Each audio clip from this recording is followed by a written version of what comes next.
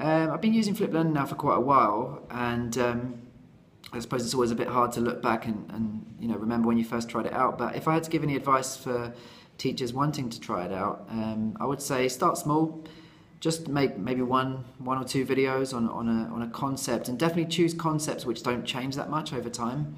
So sort of core concepts of your subject, because otherwise you're going to have to keep remaking the videos, which is a hassle. So, some sort of core concepts. So, for example, marketing, you might make some videos on the marketing mix, and the basic sort of idea behind it, short videos.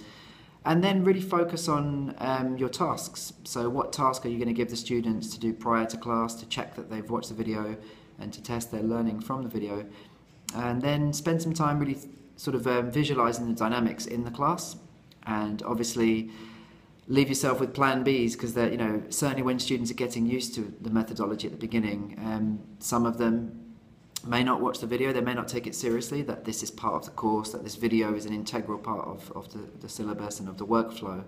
So, make sure you sort of have a plan B while the students are still getting used to it, so that you're not sort of stuck in class and then it gives you a bad feeling about the approach.